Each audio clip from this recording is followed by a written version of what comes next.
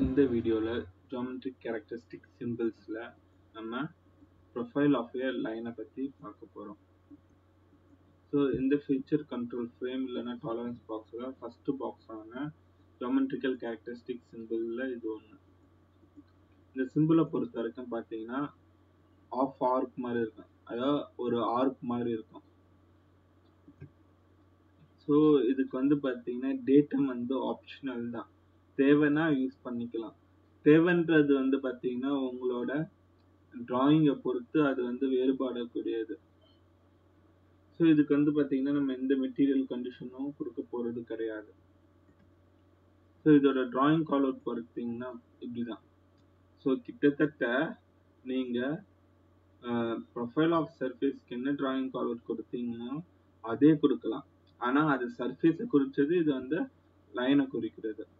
So இப்போ profile of a லைன்னா என்னன்னு பார்க்கலாம். ஸோ நான் ஆல்ரெடி சொன்னது தான், நீங்கள் ப்ரொஃபைல் ஆஃப் சர்ஃபேஸில் நீங்கள் பார்க்குறது வந்து பார்த்தீங்கன்னா ஒட்டுமொத்த சர்ஃபேஸை குறிக்கும். ஸோ இதை பொறுத்த வரைக்கும் பார்த்தீங்கன்னா நம்ம அந்த ப்ரொஃபைலோட அந்த சர்ஃபேஸோட CV lines, control vertex lines, அதாவது பார்த்தீங்கன்னா நம்ம ஒரு சர்ஃபேஸ் டிராயிங் வரைந்தால் அது வந்து பார்க்க மெஷ் மாதிரியே இருக்கும். நம்ம என்ன ஷேப்பில் இருந்தாலும் அந்த ஒரு கிராஃப் பேப்பரை கசக்கி போட்டு எப்படி இருக்கும், அது எப்படி கசங்கி இருந்தாலும் அந்த லைன் வந்து கரெக்டாக தானே இருக்கும், அந்த மாதிரி இருக்கலாம். அதே மாதிரி தான் இது, அதை வச்சு தான் இதை வந்து இண்டிகேட் பண்ணுவாங்க. ஸோ இது வந்து பார்த்தீங்கன்னா 2 டைமென்ஷனல் டாலரன்ஸ் ரேஞ்சாக இது பண்ணுவாங்க. ஸோ சர்ஃபேஸ் வந்து 3 டைமென்ஷனல், லைன் வந்து 2 டைமென்ஷனலாக இருக்கும்.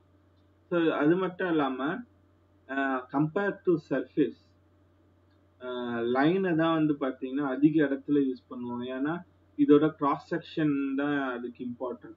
இதை நம்ம வந்து எப்படி யூஸ் பண்ணுவோம்னா கிராஸ் செக்ஷனை வச்சு தான் யூஸ் பண்ணுவோம். அதே மாதிரி பார்த்தீங்கன்னா இது யூஸ் பண்ணுற இடமும் நிறையா இருக்கும். இதோட டாலரன்ஸ் ஜோனில் இருந்து எல்லாமே வந்து பார்த்தீங்கன்னா ஈஸியாக அண்டர்ஸ்டாண்டபிளாக இருக்கும். இப்போ நம்ம ஒட்டுமொத்த சர்ஃபேஸ்க்கும் ஒரு டாலரன்ஸ் கொடுக்கணும்னா நமக்கு சம் கண்டிஷன்ஸ் இருக்கும், அதுக்கு நிறைய ரூல்ஸ் ஃபாலோ பண்ண வேண்டியது இருக்கும். சில ரூல்ஸ் எங்கே அப்ளை பண்ணணுன்ட்டு கூட நம்மளால இது பண்ண முடியாது. ஆனால் இதை பொறுத்த வரைக்கும் அந்த மாதிரி இருக்காது. ஸோ நம்ம சிம்பிளாக யூஸ் பண்ண போனா இதுதான் வந்து பார்த்தீங்கன்னா ஒரு சின்ன எக்ஸாம்பிள். இதுதான் நம்ம வந்து ப்ரொஃபைல் ஆஃப் சர்ஃபேஸ்லையும் பார்த்துருப்போம். ஸோ ஒரே டிராயிங்கை நம்ம 2 இதுக்கும் யூஸ் பண்ணிக்கலாம். ஸோ ப்ரொஃபைல் ஆஃப் சர்ஃபேஸை பொறுத்த வரைக்கும் நம்ம ஒட்டுமொத்த சர்ஃபேஸையும் கன்சிடர் பண்ணுவோம். இந்த ப்ரொஃபைல் ஆஃப் லைனை பொறுத்த வரைக்கும் இந்த பர்டிகுலர் கிரிட் லைன் கூட சொல்லலாம். ஸோ சர்ஃபேஸ்னால் நான் ஆல்ரெடி சொன்ன மாதிரி ஃபுல்லாக கிரிட்டாக இருக்கும். அந்த கிரிட்டு இந்த ஷேப்புக்கு ஏற்ற மாதிரி வளைஞ்சிருக்கும். அதில் நம்ம ஒரு கிரிட்டை தான் நம்ம யூஸ் பண்ண போகிறோம். ஸோ அந்த கிரிட்டை நான் வந்து ஹரிசாண்டலாக வெர்டிக்கலாக எதை வச்சு எடுக்க போகிறேன்னா நான் இந்த கொடுத்த டேட்டம் வச்சு தான். ஏ அண்ட் பிக்கு வந்து பார்த்தீங்கன்னா இப்படி தான் இருக்கும். ஸோ இதுவே வந்து பிஎன்சினா நம்ம இதை கன்சிடர் பண்ணிக்கலாம். சார் ஏஎன்சினா இதை கன்சிடர் பண்ணிக்கலாம் இந்த லைனை. இதுவே நம்ம ஏஎன் பின்னு கொடுக்கும்போது நம்ம கிராஃப் இப்படி தான் இருக்கு. கிராஃபுக்கு இதுதான் வந்து பார்த்தீங்கன்னா கரெக்டாக இருக்கும். இதை நீங்கள் கிராஃபாக போடும் போது உங்களுக்கு ஈஸியாக புரியும். ஸோ இது ஏ, இது பி. ஸோ அதோட கிராஃப் இது.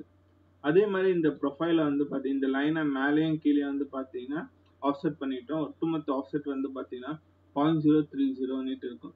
ஸோ இது வந்து பார்த்தீங்கன்னா பேரலல் லைனாக தான் இருக்கும்.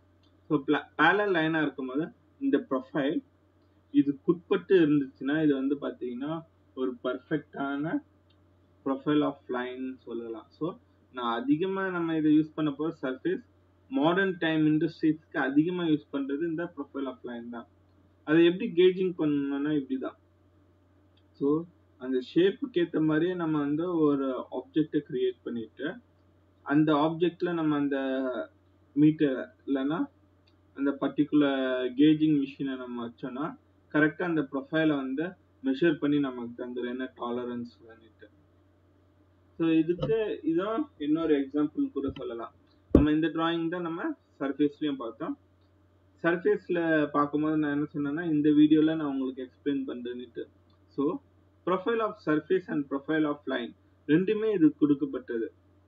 ஸோ ஏன் இந்த ரெண்டுமே நான் கொடுத்துருக்கேன், ஏதாச்சும் ஒன்று கொடுத்தா போதாதான்னா அது ஒவ்வொரு ஆப்ஜெக்டை பொறுத்து இருக்கு.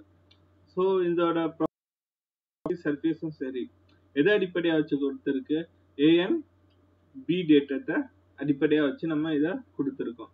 So A and B datum பொறுத்த வரைக்கும் பார்த்தீங்கன்னா